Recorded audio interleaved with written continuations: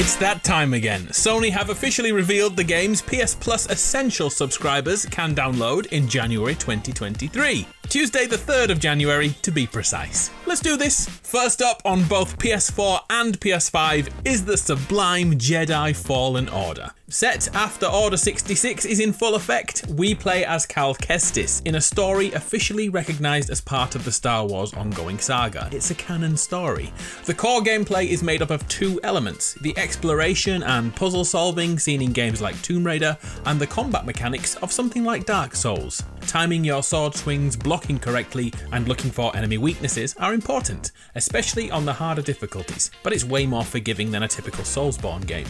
The best bits are the force abilities and the surprisingly interesting story. Pushing enemies away or deflecting laser fire feels as epic as you'd expect, and after about 20 hours of gameplay you'll reach the finale, which lives up to expectations too. Another great inclusion in Fallen Order is Metroidvania style backtracking, going back to a location you haven't been to in hours with a brand new ability which reveals a completely new path to explore. It's such a good game, it's already getting a sequel, it's on the way. Professional reviewers love Fallen Order with the average score about 8.5 out of 10. So it's good, you should play it, and I'll race you to the Platinum Trophy.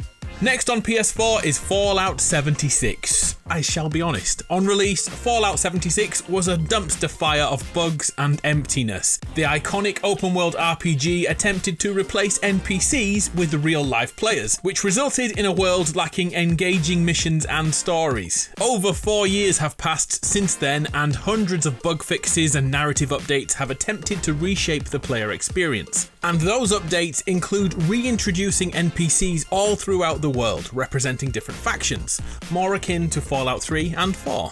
The story is set as nuclear bombs end civilization as we know it, and 25 years later it's time to exit the vaults that saved us and venture back into the world. Fallout 76 is rated 2.8 out of 10 by players on Metacritic and a huge 5 out of 10 by the pro critics. Yikes. I wonder how many of those reviewers went back to see if Fallout 76 had improved. And finally, a game with an old school vibe, Axiom Verge 2. It's a Metroidvania outing which deliberately looks like the 8-bit versions of the games it's inspired by. The story sends a mother to Antarctica looking for her daughter. She stumbles upon the ability to harness nanomachines that give her new powers, and off she goes. Essentially, this is a 2D side-scroller, but there is a really clever dual reality mechanic in Axiom Verge 2, as we can shift to a hidden dimension. The story combines the earthly overworld with this artificial underworld to build a pretty interesting story, but the thing is, if you want to see the final cutscene, you'll have to finish the game with a high percentage. Or you could just look on YouTube, I guess. So that's it, that's the month and that's our games. What are you playing in 2023? Jedi Fallen Order, right? I'm Adam, it's been a pleasure, all the best for 2023, I'll see you next time.